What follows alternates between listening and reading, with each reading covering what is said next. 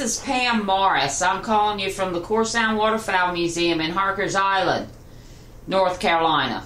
I know. I've been expecting your call. Well, I have had the most equipment trouble you've ever heard of in your life this afternoon. Trying to get something, because I can't write very fast, and I'm like, I know that I must surely have a machine here that works out of these three that I've got. So it's taken me a little bit just to... Wait, I'm having a little phone problem. Let me get it straight. Okay. Can you hear me all right now? I can hear you just fine. Well, I'm not hearing you real good. You might have to talk a little bit louder. Okay. I'll try to turn my phone up too. I've got it set on a speaker so that I can record what's being said, so I can remember what I've said later on. Or more importantly, what you're going to say. But I've been talking with Alan Woolard from Beaufort. Right. And he's been telling us about the I guess wreck of the Menhaden boat, the Fenwick Island. I remember the Fenwick Island very well. Well, that's why we were calling you, to see, if we could get a little bit more information about it. And if you don't mind if I record the interview, is that okay with you, or? That will be just fine. All right. Well, if I could, let me just ask you a little bit about, what your where do you live and your name and how old you are and all that sort of good stuff. Wait 1 second. Ellen, turn that TV down, please. I can always turn TV down. Okay. All right, well, anyhow, you want me to give you the rundown on me? Yeah, well, I'd like to run down on you, if you don't mind. Well, my name is Henry Dixon. I live in Whitestone, Virginia. I've been a Menhaden fisherman all my life. I am 76 years old, and I've been Menhaden fishing ever since 1952.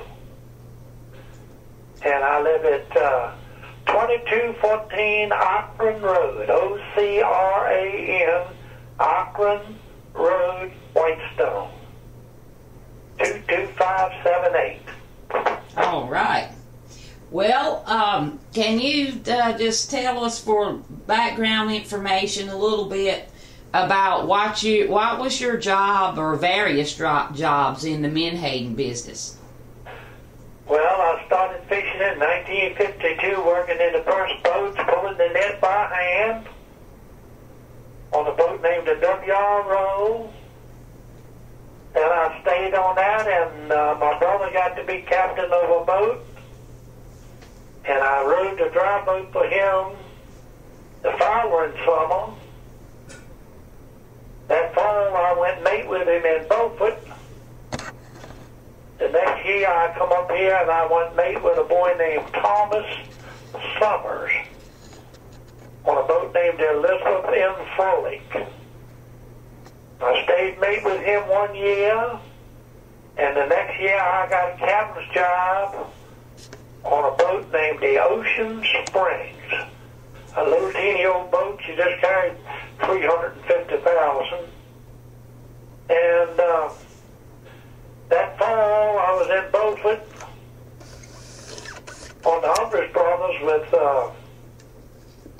Captain Alden Abbott. I went mate with him that fall. And the factory down there at Lennoxville caught a fire and burned up. And they had a lot of the machinery out of the Whitestone factory here. So they tied the boat up that I was fishing, and they sent me down to Morris Point, Mississippi. And I stayed down there for 8 seasons. And then I came back up here, and I went aboard a boat named the Brunswick. And that was in 1969 or 1970. I can't keep my dates straight anymore. And I was fishing her. I was captain of her. the night that the Fenwick Island went down. I had fished at the Brunswick that summer, and that night, well, I got ahead of myself a little bit. We didn't have many fish that fall, and then a body of fish showed up about 6 or 7 miles off of Hatteras village. And I was one of the fortunate ones. I got up there on a Friday and got a load of fish, and was one of the first boats back to the factory at Beaufort at Lennoxville. And I got back up there Saturday morning. And the ones that couldn't get up there from fishing up there Friday, they was all tied up at the factory with loads of fish, and some of them got out fishing, went down on the Atlantic beach side of Beaufort Inlet and did a little fishing. And I was back up there where the body of fish was, and I got me another load of fish. I was very, very fortunate. I was with the first boat to load up there. And I started coming down, and it was slick cam, or calm. If you don't mind, I'll call that cam. Yeah, that's what we call it too. Anyhow, when I come across Beaufort, by Beaufort Sea Buoy, running down to the lookout knuckle, it was just like a mirror on the water, except for it started getting some swirls out of the southwest coming, and a big, heavy cloud line was coming up the beach. And we got by the lookout knuckle there or the lookout sea buoy. Not the lookout, but the Ocracoke sea buoy. About 45 minutes or an hour. And I told my mate, I said, Lawrence, go down and get the men as soon as they get through eating and get a smoke. Everybody smoked there. I said, and get the net out of the boat and get everything ready for a bad night.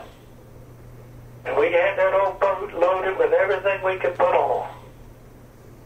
By the time we got down to Drum Inlet, it was a sea there, I guess, 4 or 5 foot high. And the wind was steady kindling up. It was steady getting rougher right along pretty fast. By the time from Drum Inlet till we got to the lookout knuckle, we could not haul to go into Beaufort. We had to keep going on out in the ocean. It was so rough then that I was scared to turn the boat sideways and put that steed on her side. We had her all boarded up with deck boards. And I had called the other boats behind me, which was, the most of them was anywhere from an hour and a half to 2 hours behind me. And I was telling them how bad it was getting. And they thought I was just running on a bunch of stuff with them until they ran into that wind. Then they found out how bad it was. But anyhow, we got on going on down there, and there was a boat named the England Bay, another minesweeper. And he had been fishing up there all day long, and he hadn't caught no fish. He had a light boat. And he was the closest boat behind me. And when he got to the knuckle buoy, he hauled on in there for to go in Beaufort Bar, or Moorhead City Bar, whatever you want to call it. And when he was going in there, I told my pilot, I said, Roland, I says, when that boat gets in there to the sea buoy, we're going to put this sea in her stern and haul right straight for him. And he said, that'll be fine. We'll have this big sea on our stern then. I said, that's right. Well, he slacked his purse boats all up, and they was all loose, and he had to come around stern too and get them tightened up, so on and so forth. And we thought he was at the sea buoy, and we picked out chances in between the big seas and hauled around and got a bearing on him and started on in there. Well, we missed going into Beaufort Bar about 2 or 3 miles. We was up at the Whale Creek off Corner Beach. But anyhow, we was going in there, and Roland said, well, what do you want to do now, Captain? I said, when it's this bad, they tell me you're making it all right, you keep doing what you've been doing.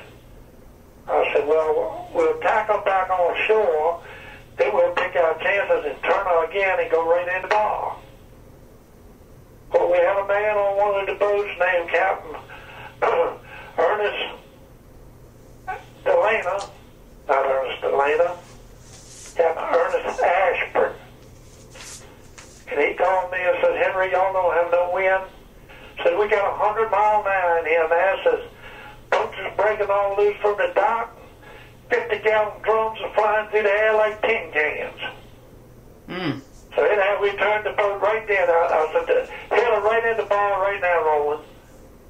And when we did that, we got squared up to go in the bar. My mate, he was watching the captain boat on one side. I was watching the mate boat and working the throttles on the other side. And my pilot was stern. And my mate says, Henry said, we just lost the captain boat. I said, well, you better get in your life jacket, because if you have, we'd have lost him. She was smothered right up there. It was blowing so hard that it blew the radio antennas down, and they got hung up in the radar antenna. And that wound up in the radar antenna, and that stopped the radar. Wow. And all the boats behind me were out there. I could hear them talking, but I couldn't talk to them. I didn't have no more radios. The antennas was all just wound all up. And that's when that gale of wind come offshore there, and the rest of them was running on down that southwest so they could haul and come into the Beaufort bar too. That's when that wind hit the Fenwick Island and blew her over. She was backloaded too.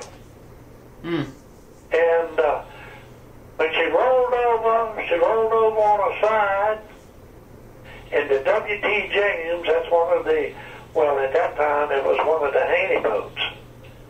And a man named Ernest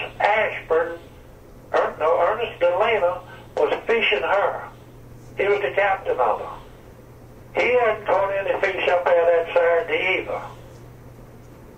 And it had a couple of the crew members, the engineer, the captain, and the mate hanging on the rolling chocks on the Fenwick Island, and he put the spotlight on them. He could see them part of the time.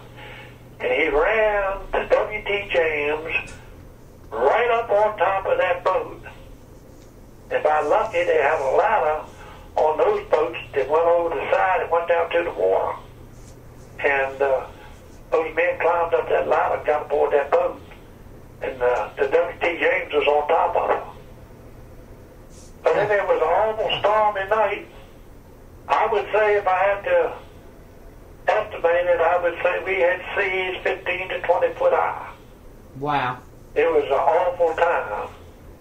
And we came in the next day. We was tied up to the dock, and Standard Products owned a factory up in Moorhead there. Yeah. Right on the other side of the Moorhead Bridge. I think it used to be the old George Wallace factory. I might be wrong on that. But anyhow, they sent somebody down there and told me I could go up there and get my fish out. So I went on up there, and we got unloaded. It had broke the boards that we had on the side of the steamer to keep where we would put fish down on the deck load. And they were broke right half in two. And how they stayed on her, I'll never know. But we come on back, and we was tied back up in Beaufort down at Harold Simpson's dock, where we fueled at. And the Shilula was coming in. That was the big Coast Guard cutter from over at the Coast Guard station. And she was towing one fish boat, and she had 8 crew members off of the Fenwick Island on her that had gone on to the great fishermen up in the heavens. But anyhow, that's when I really did get nervous. I guess you could call it that I got scared. Yeah. I turned around and I said to my mate, I said, Lloyd, do you want to go home? He said, well, Captain, he said, whatever you do, that's what I'm going to do. I said, good. He get in my truck and let's go home. And that's what we did. We came home that Sunday night, stayed until Monday, and went back down that Monday and fished the rest of the season. Wow. Is there anything else you would like for me to tell you about it? Well, about how many boats altogether? I've heard that it was several boats. Which exactly boats was it, Menhaden boats, was it fishing that day off of Hatteras? Oh, it was quite a few. We had the W.T. James, and we had the, I can't even remember, but there was the Haney Mines, the Bucket Deal was fishing, and then we had the Ingram Bay up there fishing. It was, I would say it was a good dozen boats up there fishing. It would take me a little while to remember and get all the names together. The Weems was up there fishing. The John M. Moorhead was up there fishing. It was quite a few boats up there. And they all got in but the Fenwick Island, and there was it retired some fish boat captains from fishing. Did it really? It sure did. And I mean retired them. Wow. But it was we had a lot of boats at the dock and had fish that hadn't got unloaded to get up there. And we had them that was up there fishing. Yeah. When the Coast Guard came there to them, did the Coast Guard come there to the Fenwick Island? Did you see them come up there to her? I think the only thing she had done, she rolled over and sunk, and when she sank and went back down, she sat right on the bottom and she sat right up, and of course all those old Smith boats had them great long masts in them. Right. A little bit of her mast was still sticking out of the water down there below the lookout knuckle. I got you. They have a buoy on her now that is known as the Fenwick Island buoy. I see. Okay. So in the beginning, it did have the mast was stuck out the water, so you knew where she was anyway. It wasn't much, but I think about 5 or 6 feet of her mast was setting out of the water the next day. Yeah. But the seas was still plenty big then, but it was blowing down all the time. You could see it, Right. About what time of night was it? Did she go down? I would say when she went down, it was probably around 8:30 or 9 o'clock. I see. At night. Right. I don't know exactly, but I would estimate it was around that time. Yeah. And the captain, how many crew members did the what was the name of the boat that picked up the people? I can't remember. I'm looking at some papers. What was the name of the boat that their captain went over there on top of that boat and got the survivors?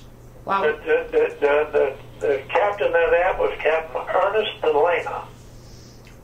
And he was fishing one of these,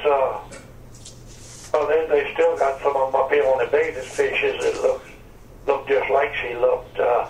She was one of these little coastal freighters that in the Second World War that they had converted and made into a fish boat. Right. And he was the captain of her.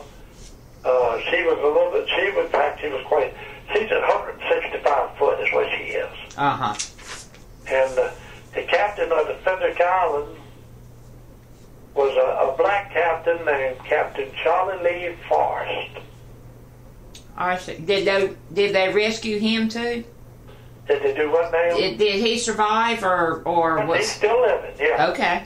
I think him and his chief engineer are the only two that's still living that was aboard that boat.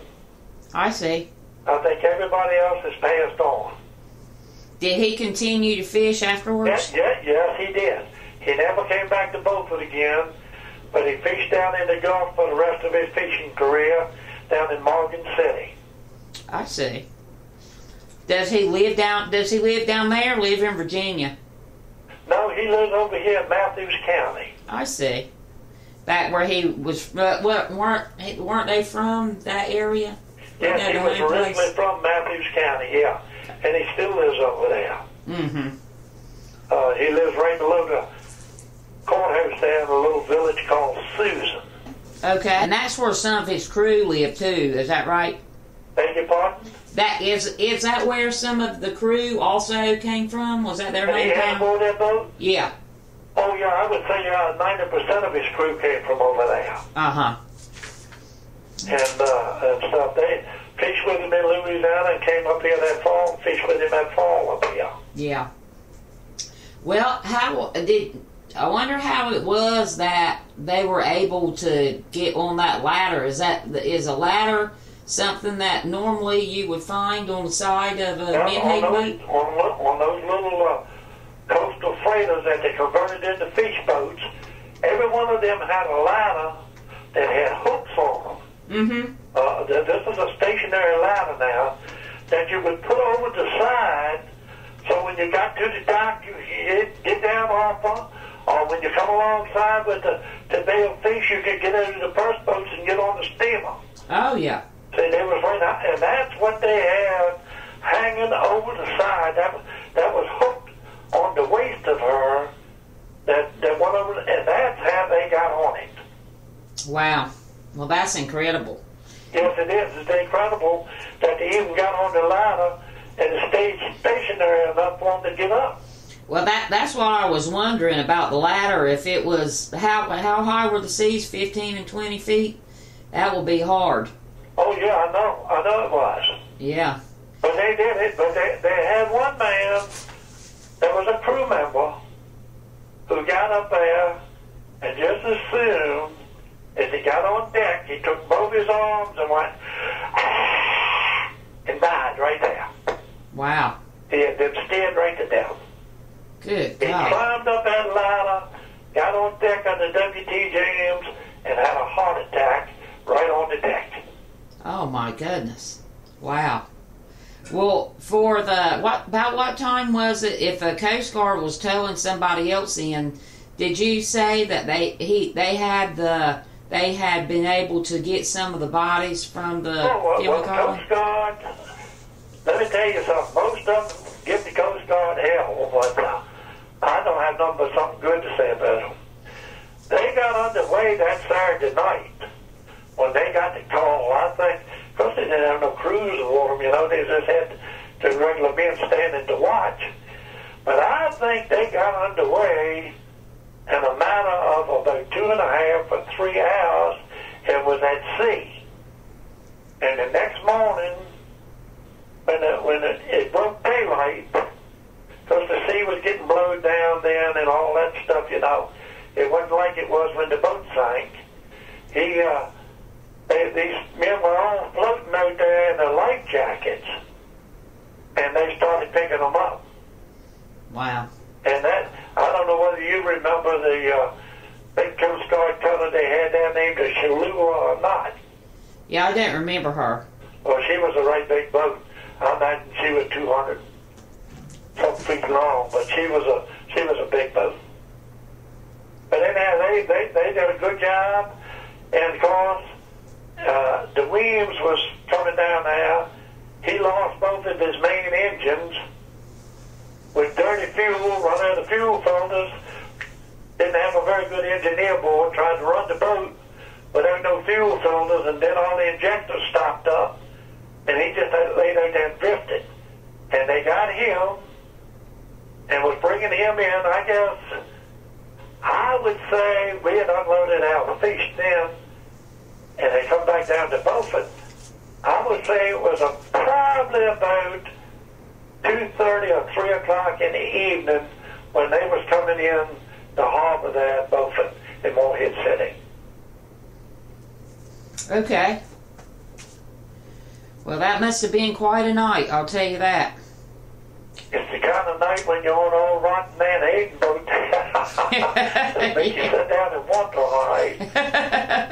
makes you. It made me wonder. It made a whole lot more of them wonder.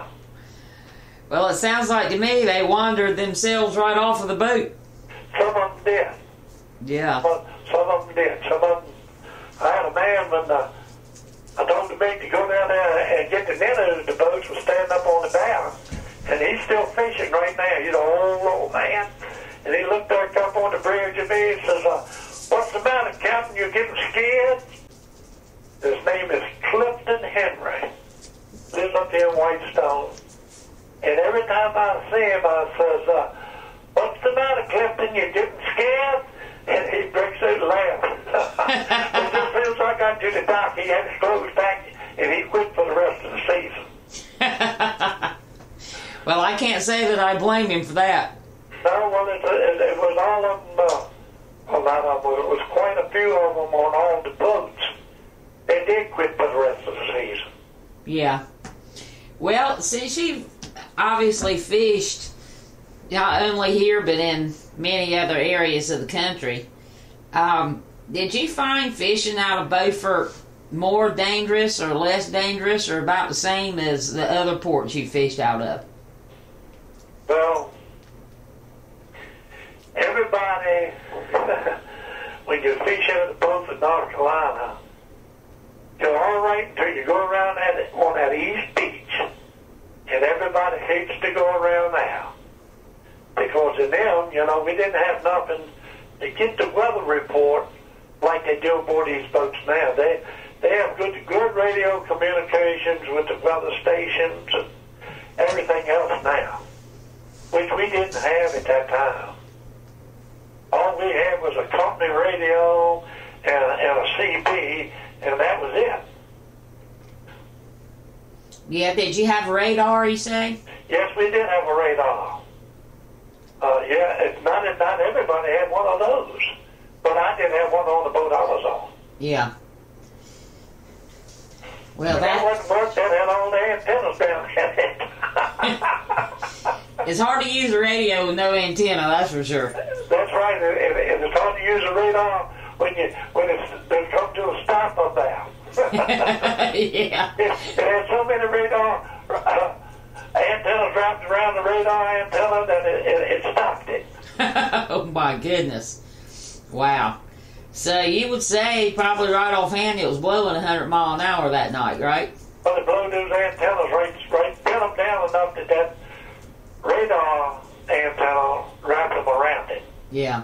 Blew them down into that. Goodness gracious. I can't imagine. Yeah, that was a stormy night. Yeah, it sounds like it. We've had a lot of, well, seems like a lot here around North Carolina. From time to time we'll have losses like that, I'm sorry to say, but maybe that's the case for everybody. Most nature of the business, I suppose. Well, I always heard when you went to North Carolina, don't be scared of North Carolina, and have a lot of respect for it. Yeah. And that holds true. Well, I think you're right. All righty, Mr. Dixon, I think that about covers it. Is there anything else you want to tell me or whatnot about the Fenwick Island or fishing? Sit down and tell you about that would probably take 2 hours. Well, I have a lot of time, so. But now, who did you say that y'all was getting all this together for now? Well, I work at a little museum in Harkers Island. Oh, in Harkers Island? Yes, sir. That's located east of Beaufort. Yep, we're down here east of Beaufort. Yeah, I know where it's at. Yep, and we have been conducting, not myself, but a person that we work with here has been conducting a lot of interviews about the menhaden industry over the last year. And we sort of had a culmination of all that research that was done. They did a lot of photography with that. And we had a big event down here last Saturday. And we had, because unfortunately North Carolina doesn't have a menhaden plant anymore. And Beaufort Fisheries had closed 5 years ago this year. And we wanted to do something to remember the menhaden industry by. So on Saturday we had posters made up with like different jobs that you would have on a menhaden boat. Like we had a poster and then a quote and then a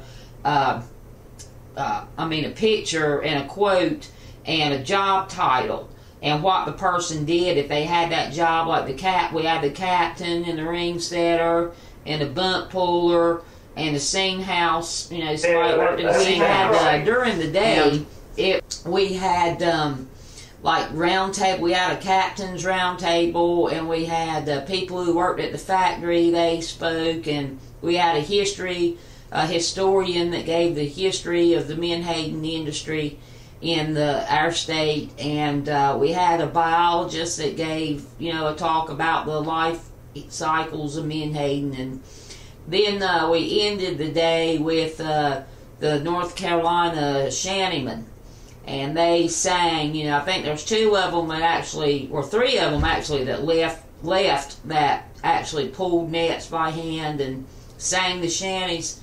And they've got some other people that have joined up with them that are sort of carrying that tradition on. So they sang at the end of the day, and I must say it was really wonderful. Well, you know, when I found out y'all was having that was last Friday night at 9 o'clock. Well, I'll tell you one thing, Mr. Dixon, you would certainly have enjoyed it. Well, I'm going to tell you one thing. There's a whole lot of people up here would have came down there for that. I know. We had one lady, her husband used to run the boat, the Reedville. His name was Teeny. I don't know. Deal. Yep. And, I know him well. Yep. And his wife, Catherine, came down, and she brought some pictures and, you know, was there with her things and talked about her husband and all. And she had as fine a time as anybody. And Catherine Deal, I know her. Yep. I knew him very well. Yep. And it was kind of funny. The fellow that runs Reedville now.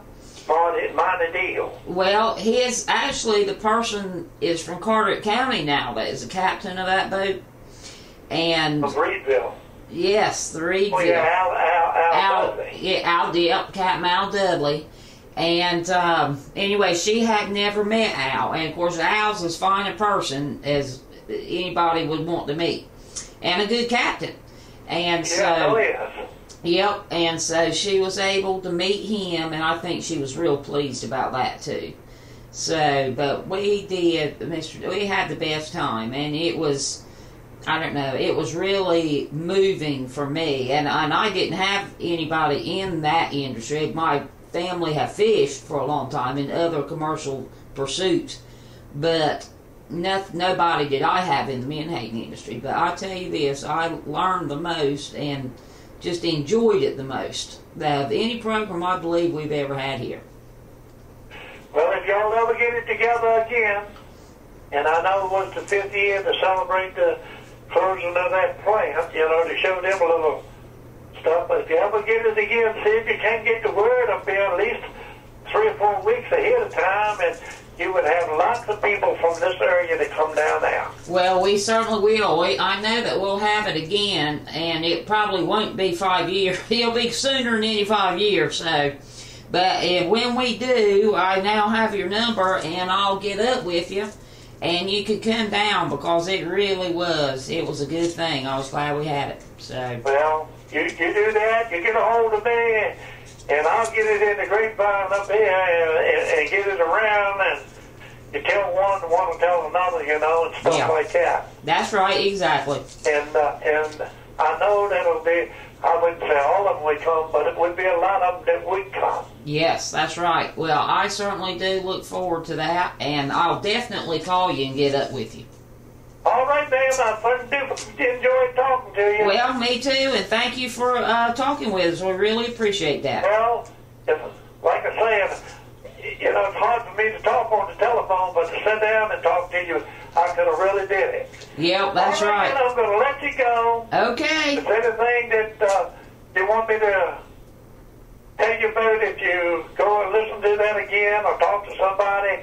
Feel free to give me a call. Well, I'd be delighted. Thank you so much. Yes, ma'am. All righty. Have a good day.